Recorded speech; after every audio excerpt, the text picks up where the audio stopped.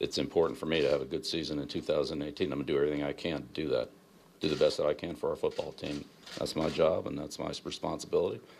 That's what I'm going to try to do. Hopefully you can respect that, but maybe not. Now, look, Bill is one of the greatest coaches of all time.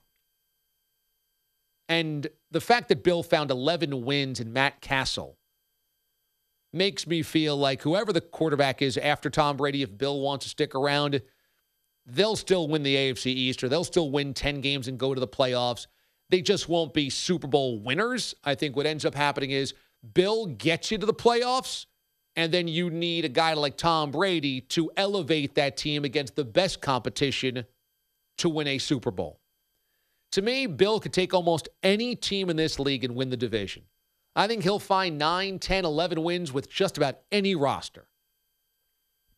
But you put him then in the playoffs against elite competition, and he needs Tom Brady to push the roster and the team, the performance to the next level. But look, Bill is one of the greats.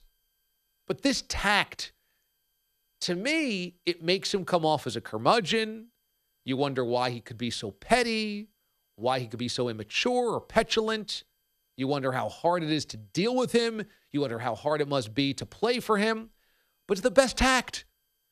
Benching Malcolm Butler in the Super Bowl still doesn't have an explanation. And that's the best cornerback on their team as they get sliced and diced by a backup QB. If it didn't lead directly to lose the Super Bowl, it was a huge part of it. And Bill will never have to answer why. We don't know why.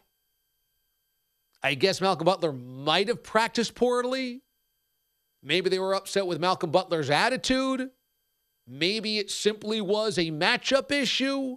Maybe it was about his contract. Maybe it was about his upcoming free agency. Who knows?